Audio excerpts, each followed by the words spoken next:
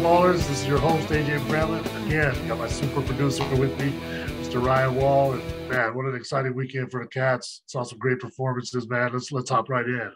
Yeah, HA, it was a great 25-point victory in their opening game in their Pac-12 play against Oregon State. It was an away game, and I just want to label this myself, the Benedict Mathurin game. He was incredible. 29 points, AJ, 8 rebounds, 11 for 18 shooting, and he did it all, passing, driving to the rim. The three-pointer looked great. Just break it down for me. I mean, that's the Ben Mathurin that we all know, right? And I mean, I would say probably his most complete game since he's been at U of A. I know he's had maybe a higher scoring point total game, but all around, even his defense, the way he was facilitating for guys, and then just everything came within the flow of the offense. Like he wasn't forcing any shots; he was just taking good shots throughout the game. He was obviously being aggressive with his offense, which is what they need him to do. But I mean, the spectacular highlights that he had in that game. I mean, those three dunks, all three of them were like, "Dang, man, those are NBA level dunks, NBA level athleticism." And to see that and them to play so well on the road, and Oregon State's not a bad team. I know their record isn't very good right now, but when you watch the game, I mean, they have a lot of talent. They play hard. They have some good scoring options on offense. And for them to go on, first Pac-12 road game and get a 25-point victory, it was very impressive, especially after not having a game and being off for so long because of the Washington postponement. Yeah, he was incredible. I thought it was his first game this season where he put all phases of his game together, the defense, getting to the rim, shooting, passing. I feel like everything he put together. Do you think, I mean, we're big Mathurin guys, but do you think that he can, continue this down the stretch here? Absolutely, because I mean, anytime that he steps on the court, he's going to have a physical advantage on almost anyone that he plays in the entire nation.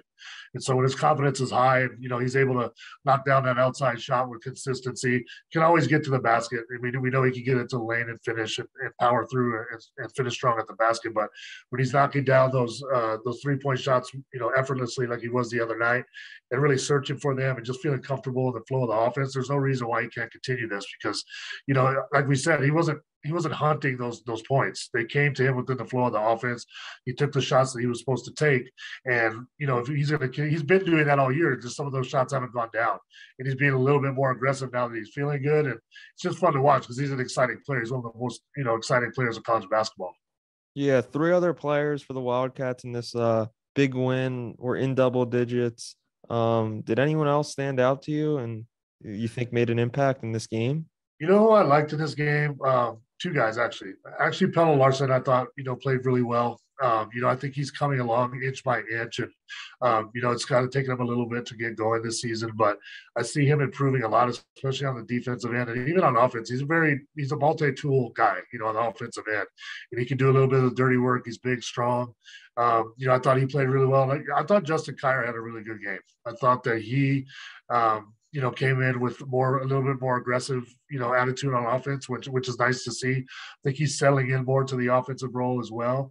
And, I always love that guy, so I'm going to talk about it anytime that I can. But I think he played I thought both those guys, coming off the bench played really well for them.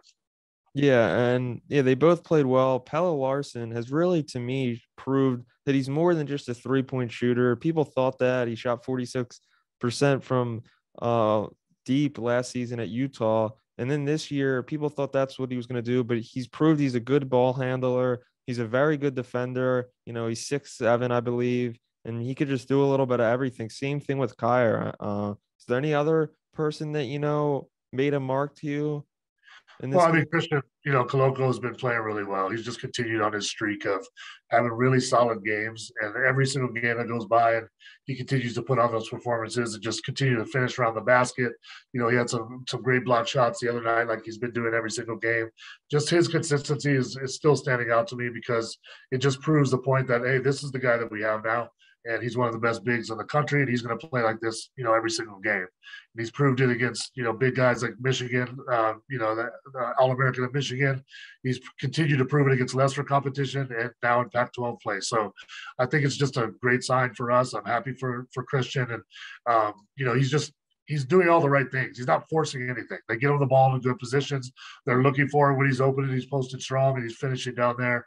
And then he runs the court so well after every single, whether it's a block or a rebound or whatever. He runs the court, so well that they're getting into him in positions where he can score and be effective offensively. So I think he's continued to stand out. There was no difference on Sunday. Yeah, and we're 7 games in now, AJ. Do you think it's okay for us to label Christian Coloco as like a star? Because a few games in, we were high on him, but again, the competition wasn't too great. But now we're 7 games in. Arizona's ranked 11th in the country. Is he the real deal? Absolutely.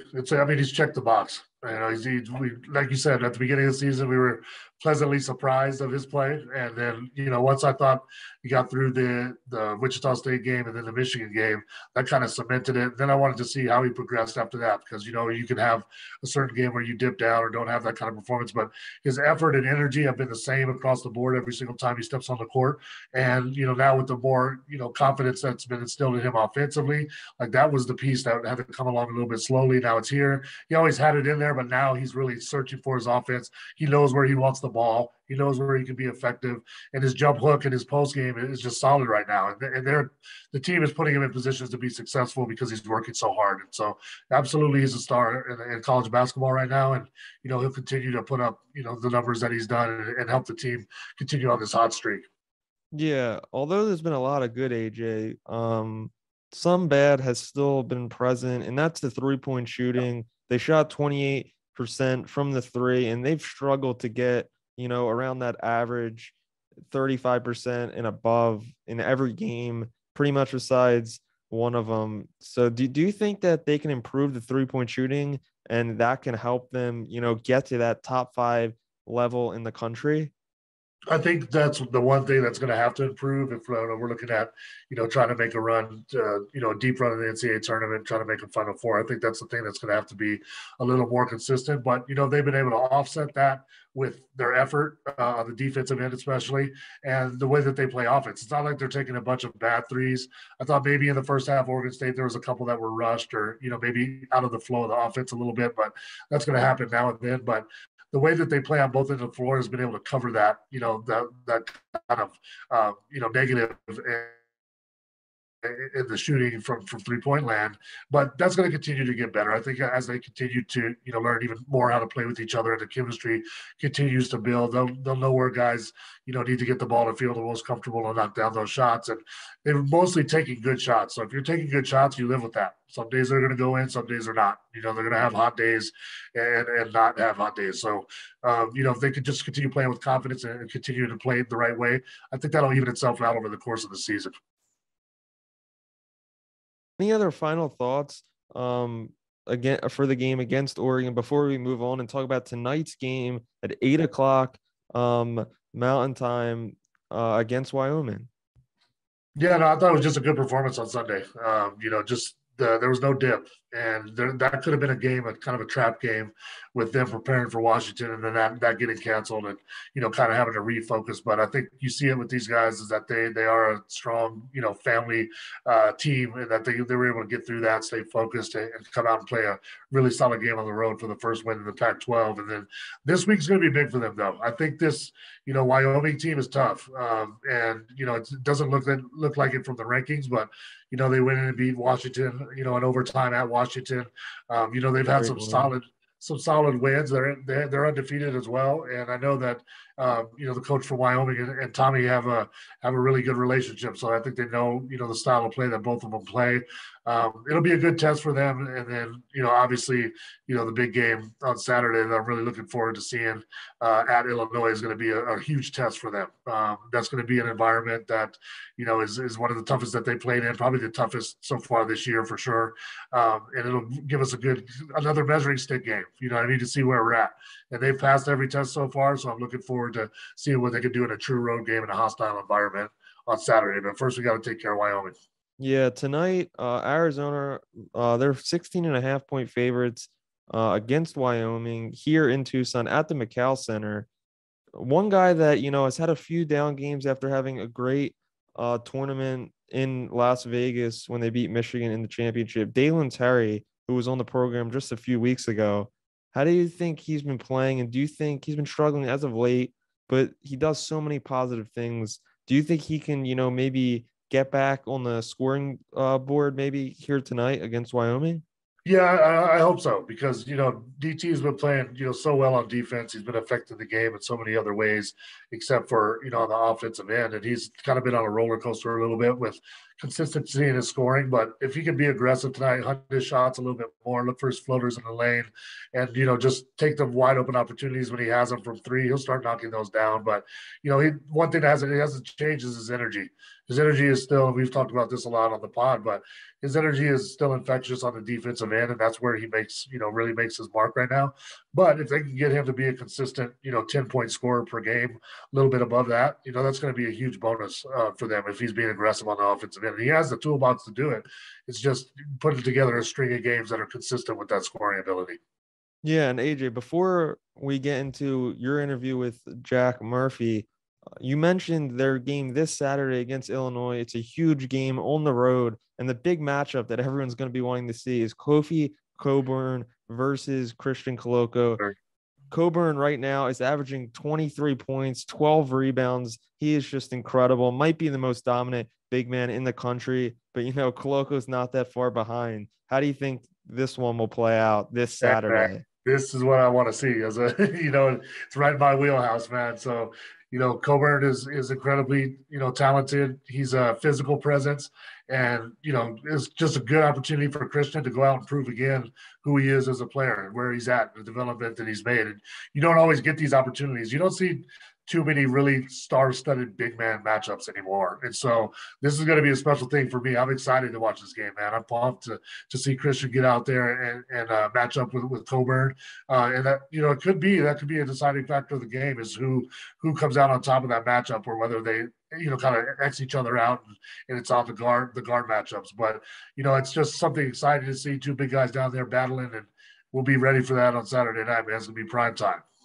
Yeah, college basketball, there's always a lot of small ball being played, but this year seems to be an exciting time for the rebirth of the big man. Mark Williams at Duke, Zach Edey at Purdue, and then Gonzaga has Chet Holmgren and Drew Timme, and then Arizona with Jules Tabellas and Christian Coloco, and then we mentioned Coburn. Who do you think has the best big man in the country right now, AJ?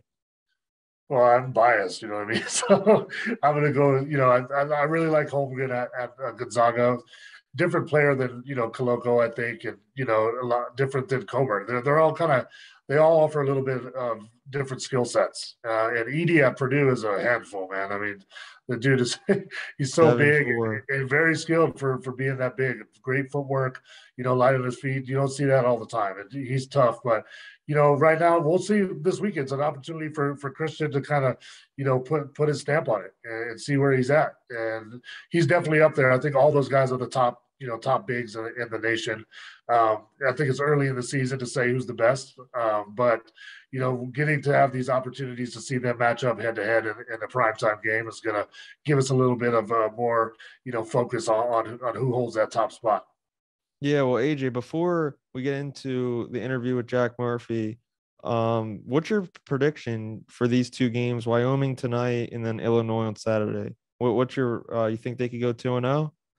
I think they can. I mean, obviously, the way that we've been playing, I don't think anybody can really beat us if we're playing at a high level like we have been. But I think this game tonight is going to be a little bit harder than people expect for portions of the game. But I think we'll pull out the victory tonight. And then Saturday, that's a true road test. I mean, it's the first really true road test that they're going to have. And so that could go either way, to be honest. I think that we'll rise to the occasion. We have so far every single time we've had something this year. And I think, guard play will be really big. I think, Kirk Kriisa plays on the road, really commanding the team and kind of, settling, putting the pace in and settling the team down will be big for him on the road. I expect Ben to play well. And then if we can get an outstanding performance from Dalen or one of the guys off the bench even, I think that there's a good shot that we win both of these games this week. But they're both going to be tough challenges. So, they're stay focused, keep focusing on the things that they can control, like their energy, effort, and teammates, focusing on your teammates, and it will be just fine. Yeah, well, AJ, tell us who we have coming up next on the show. Yeah, I'm excited, man. This is my guy for many, many years. Been a good friend of mine. He's been one of the staples of the Arizona program for many years now.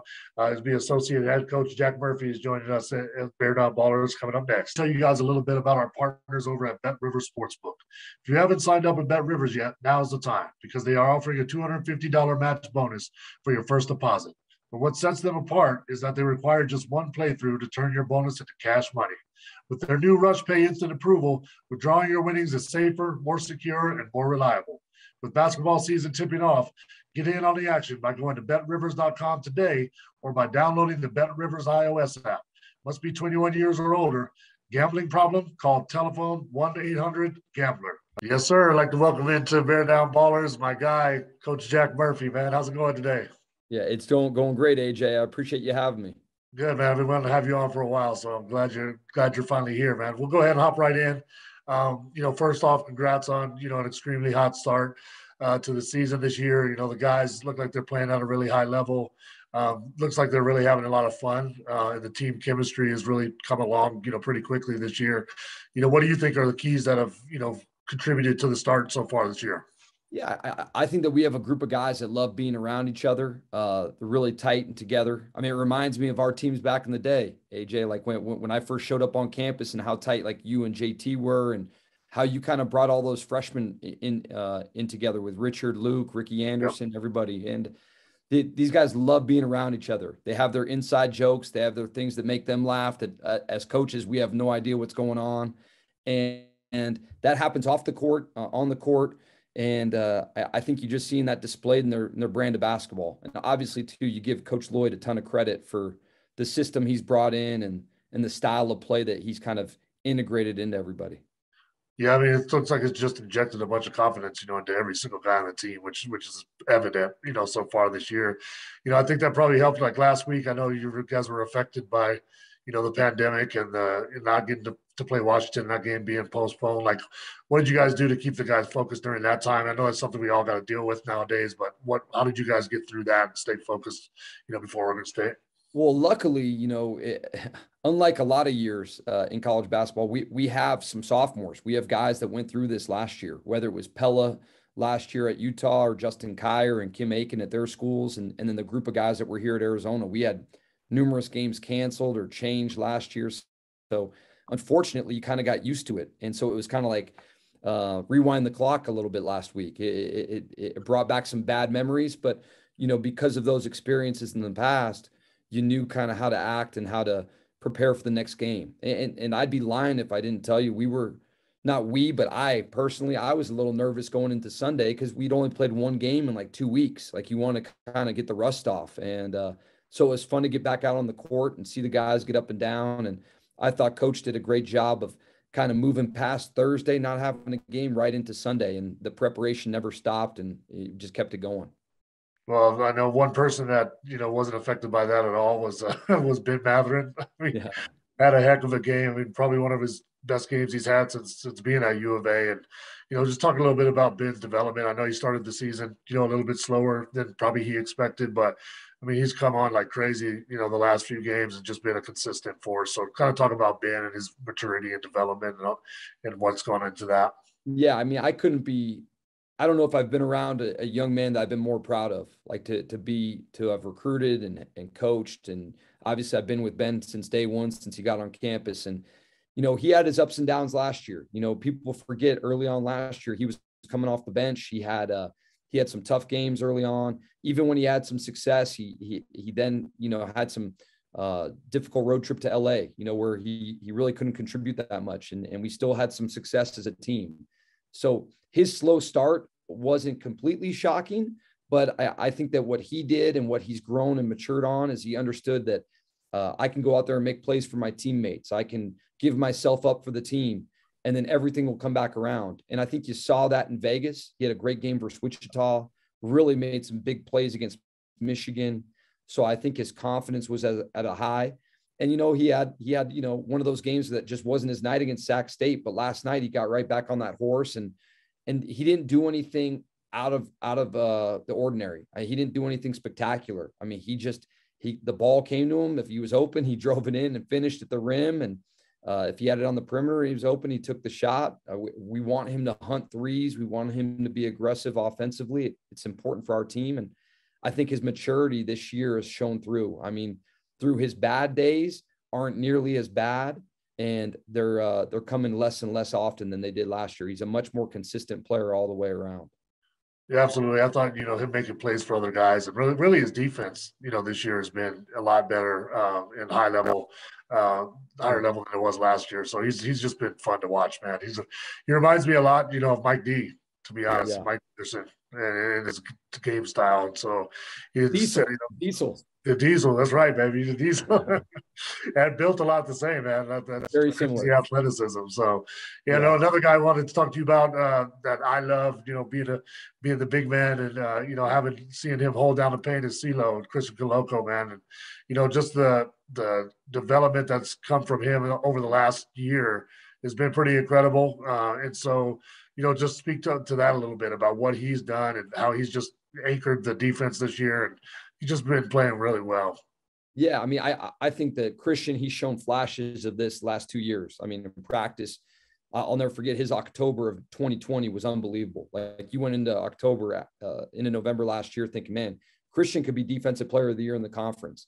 And I think that he's showing that now. And sometimes it takes guys a little bit longer time to develop, but how great it is defensively when you have guards on the perimeter that can pressure the ball, knowing that they have a shot blocker on the backside. Some guys take charges, AJ. You do a little bit of both. You block shots and took charges. That's and right. Some guys are like Lauren Woods. They're just swatting everything. So everything. I know Lauren made Gilbert and Jason look like really good on-ball defenders for a couple years.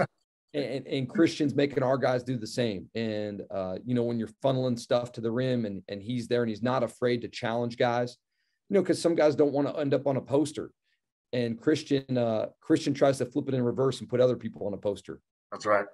Yeah, he's doing really well, man. It's just fun to watch it. I kind of had a similar trajectory where, it took me a little while to get going, and then once you see that kind of light click and guys start playing well as a big, it's fun to watch. So we'll keep following his development all year. We've talked a lot about on the podcast, about Ben Azulis has been playing great, CeeLo, but some of the other guys that we haven't discussed so much yet, Kerr Kriisa, who I really love, Justin Kier and Pelle Larson. So if you could just talk about what those guys are contributing to the team right now and what you see, the development for them, the rest of the year and what you need from them, that'd be awesome.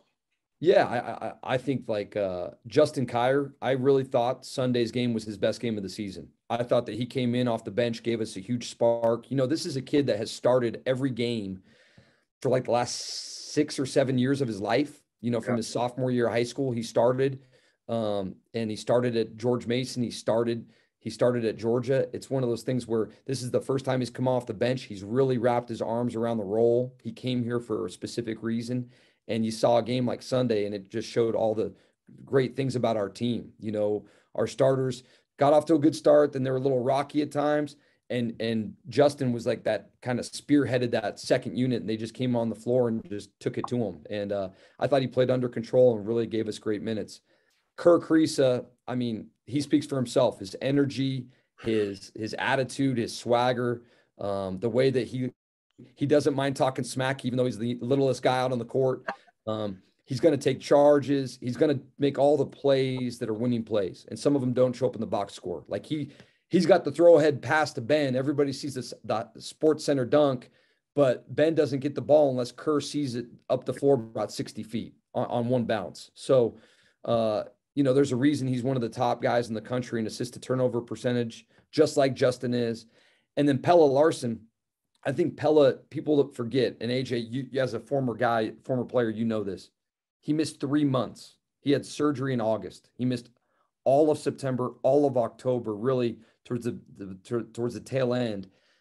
I mean, it's so hard to get your rhythm back, especially on the offensive end. And so what Pelle did is he came in right away and was a defensive monster. Like I thought in Vegas, he really turned those games with his defense. I know everybody was a little concerned with his offense, we aren't concerned about his offense. That's going to come around, especially when you go out on the court and your focus is helping the team, doing what it takes defensively, rebounding, taking charges.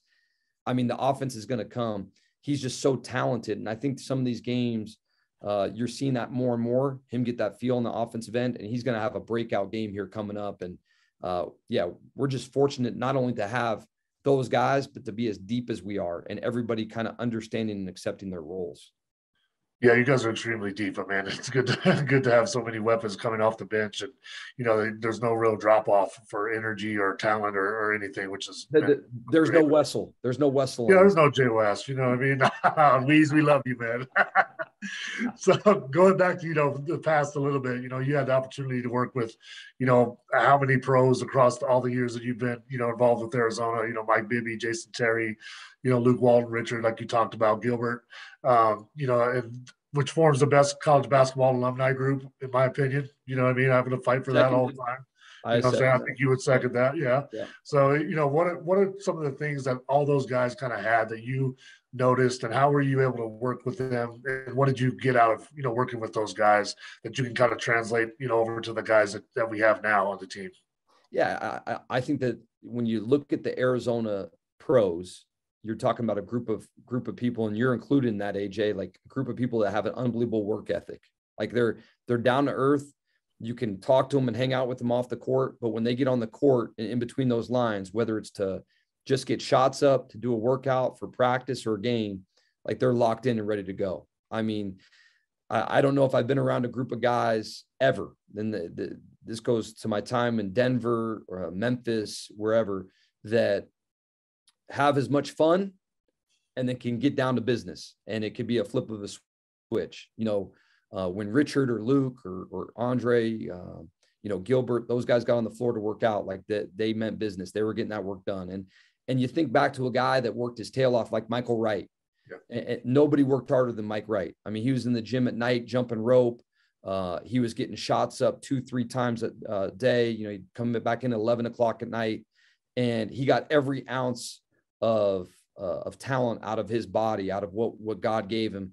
And, he made a great living for himself and his daughter through the game. So you're not just the NBA guys, but I think that's what Coach Olson instilled in everybody. He gave everybody a love of the game, and that love continued on. It's like a snowball. When the snowball is rolling down the hill, it gets bigger and bigger and bigger. The more you work out, the better you get, the more you enjoy it, the more you want to do it. And I think that Arizona basketball for a long period of time has kind of been that snowball. And I think you're seeing that with our team now. We have a lot of guys that love the gym. They love getting in there extra. They love pushing each other. Shane Noel and Adama Ball, they're like twins. Like they're the two freshmen. Like they're like you and JT. Yeah. They're like twins. Like they're playing one-on-one after practice. They're pushing each other to be great, to be better. And 2-3 years are going to look back on these times and saying, wow, like those guys were on that team too. Yeah. And it all, like that work that they're putting in now, you're going to see in a couple of years. And I think that's the beautiful part. Yeah, I mean, you're doing a heck of a job with them, man. And so that leads into my final question. I know I got to let you get on the road, get some more, high level guys coming in the future. But you talked about a little bit with Coach O and kind of what he brought to the program. But obviously you've been in the head seat, coaching your own program. But you've got to coach across many generations of Arizona basketball with Coach O, Coach Miller, and now Coach Lloyd. Can you just talk a little bit about like something that you've taken from each one of them that you kind of implement in your own coaching strategy? Yeah, I think with Coach Olson, he's the greatest practice coach I'd ever been around. You know how detailed he was. He could be down on one end, AJ, with the guards, and turn around and AJ, drop, step, get that elbow up. I mean, he was like a Hawkeye, and so he really ran it. He allowed his coaches to coach. Coach Roz, Coach Tension, Jay John, Josh, whoever it was, he allowed those guys the freedom to coach in practice, but he understood what was happening at all times. And his feel for the game, his feel for practice. I mean, that's why Arizona won every preseason tournament every year in November. I mean, I felt like going in every November, we were the most prepared team. We were ready to go. And so that was Coach Olson. And then Coach Miller, coming from NAU, coming from being a head coach for 7 I have an unbelievable amount and preparation and thought process that he goes in every year, every practice, every season. I think he gets a bad rap of not being, malleable, not being able to change. That wasn't my experience with him at all. I came in as an assistant, having been a head coach. He wanted to know things that we had done at NAU. And I was like, Coach, you've won a lot more games than I won at NAU. But he still wanted to know. He was constantly learning. He allowed me to put in a zone defense. We ran zone last couple of years. I mean, he was willing to change with the times and see how the game had changed. And I just respect creation. I've never seen anyone devour film like Coach Miller. Like, he could watch a practice in 5 games, like in an hour, and like understand everything that went through. And then with Coach Lloyd, he just makes everything fun. Like, he brings it just that's infectious. Guys love playing for him. And I come from more of like a school, like, well, if A goes here, B must do this. Like, there's rules to the game. And Coach Lloyd does such a great job of teaching the game and eliminating those rules. And it's much harder to prepare for, to scout us, or to understand how we're coaching us. But the system that Coach has brought in, the confidence he's brought in, and the confidence he instills in our players is just, it's incredible. And you can see why he's won so many games where he's been, and why we're going to win so many games in the future. That's a great breakdown for all 3 of those guys, man. And, you've been just an integral part of Arizona basketball for so many years. You've helped all of us so much. And to see another guy behind your shoulder before I let you go that we need to give a shout out to, who you with for Coach Rosborough back there. I think he turned 77, a couple of weeks ago. So, Coach Ross was a special guy. AJ, no one's better than Coach Rosborough. And Coach Olson, and deservedly so, gets all the credit. But no one understands or appreciates this man more than myself, you. I mean, anyone that was here during that time. He kept a lot of those teams together, AJ. I mean, people don't know. And there's stories that will never be told. That's right. He saved the day a lot of times. Many times. So he doesn't get the credit he deserves, like a lot of assistants, but just couldn't be happier to have been by his side and still have him stop by repping his Pima women's basketball stuff all the time. That's right. Well, Coach Murph, I appreciate it, man. As always, appreciate the support and everything that you've always done for me. You guys keep doing what you're doing. It's fun to watch as an alumni. I'm proud, to wear that A every day like I always have been. But this team is a special team, and continued success and good luck on the recruiting trip, my man. I appreciate AJ. Hey, you're just another one in the long line of media stars from the Wildcat family. Sean Elliott, Channing Frye, Richard Jefferson, AJ Bramlett. Got a long way to go to reach those guys, but it's been a fun start so far, man. You're a stud. Thanks, AJ. I know, Mark. Thanks a lot, man. I'll talk to you soon, brother. Okay.